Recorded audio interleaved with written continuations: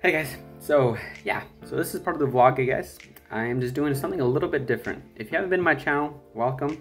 I know we're getting a little bit more different people coming in and coming out, so if you're new to my channel, welcome. My name is Bruce, I'm 21 years old, I just talk about Jesus.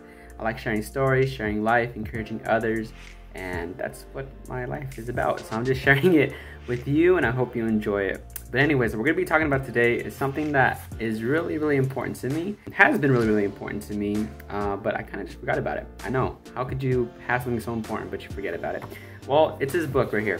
It's called How to Be a Follower by the band 10th Avenue North, and that's one of my favorite bands.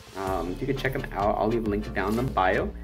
But yes, so one of the things he does here is just like a devotional book. So every song that he had written in this specific album called How to Be a Follower, he gives a little devotional with it. So it's really cool.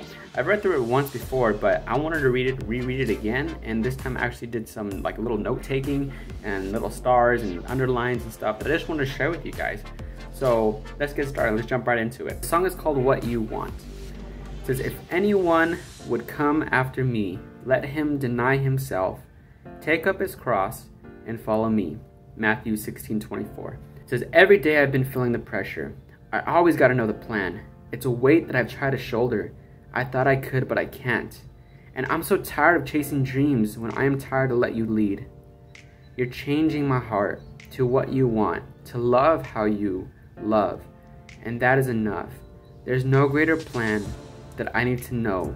You only ask me to follow and want what you want. What you want. Oh, there's freedom in the surrender. I feel myself come alive, and the burden feels like a feather when I let my agenda die. And I get so tired of my own dreams when I am wired to let you lead. So many leaders, you ask for followers, so keep on leading, because you're my Father." And I just want to pause it right there, like not read the devotional yet, because I wanted to share that is so true, guys. If you guys didn't get the gist of it, that's just saying that God has called us to be followers, not necessarily leaders. And that's something that I wanted to share. Like so many times, the thing that stood out to me there is when it says, "You're treating my heart to what you want, to love how you love, and that is enough. There's no greater plan that I need to know. You only ask me to follow." And then even before that, "and I'm so tired of chasing dreams when I'm wired to let you lead." Like so many times, guys, that's what I said, so many times. So many times, I myself, if you guys haven't known my story, I've struggled with that a lot. And that's something I'm constantly fighting against. And I know Jesus is healing me from it. And in Jesus' name, one day, you know, I'll be able to say yes, like it's fully conquered, fully out. And maybe that's when Jesus returns, but I'm gonna keep going with it and trusting God, trusting Jesus with the plan. But things like that, just knowing the plan, knowing that, hey, I want this to happen, knowing, hey, wait, what if it doesn't happen? Wait, I'm expecting this to happen, but it's not happening. What's going on? And I get so clustered in my mind and my brain that I just kind of fall apart and I put my own self down. And I don't know if that's something hereditary from the family, or it's just something that I developed, fear and that anxiety and that insecurity just pop in my heart and in my mind. And it was just so tiring, so saddening to my soul. And I just had this thing of, you know what, I want this, and this is what I want, and this is the plan. But guys, like God has a totally different plan for me there. And even to this present day, I find myself trying to hold on to things, trying to hold on to plans that maybe I think that are right and that I want to do. But God always has a greater plan. And whether it's mixed in with something that's going on now, whether it's totally not that or the opposite thing, I have to be okay with it. Because when I say, "Lord, I give him my agenda," when I say, "Lord, you have the greater plan," I have to trust him in that. And it's easier said than done. I just have to convince myself. Continue to convince myself, continue to let God convince my heart and my soul through the Holy Spirit that what he's doing is right and true. And so I know I went a little long there, but let's jump into devotional, okay? So let's continue. So there's just some things that are underlined here. So again, "And he said to me, follow me, and I will make you fishers of men." This is from Matthew 4:19. Again, we see that word follow. And we see that 3 more times, you know, with other things too. Like it says, the disciples, the rich young ruler, the list goes on, but the words that Jesus speaks are always the same. Come and follow me. Follow, follow, follow. And I underlined this. It says Jesus doesn't require leadership skills of anyone. He only bids them to come. And then, so this is a conversation that he had with one of his friends.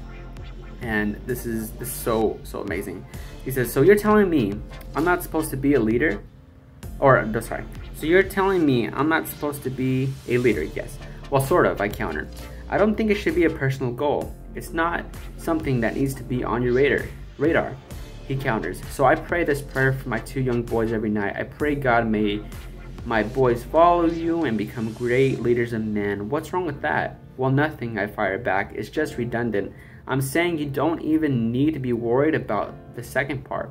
Why couldn't you just pray that your boys would follow Jesus, whether others see him as leaders or not? Isn't that up to God? It says, and this, I think, is a point. I don't think there's anything wrong with being considered a leader, whether people view you as that or not. Isn't it really something you can help? Wait, isn't it really something you can help? But I think a lot can go wrong when your aim is to be known as one. As soon as becoming a leader is your personal mission, you can rest assured you'll never be a good one. This is the distinction. Do you really want to lead by serving the way Jesus did, or do you want to be considered a leader while others serve you? Let's read that again. Do you really want to lead by serving the way Jesus did, or do you want to be considered a leader while others serve you?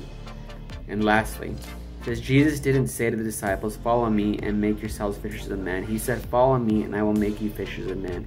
Jesus didn't say, abide in me and go make yourselves bear fruit. He said, abide in me and you will bear fruit that will last.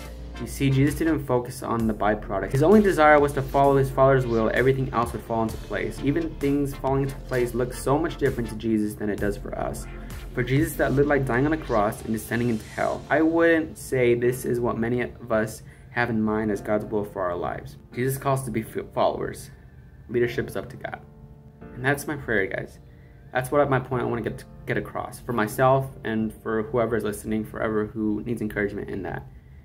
I know sometimes you want things to go a certain way. I know. I felt that 100%. And I feel for you.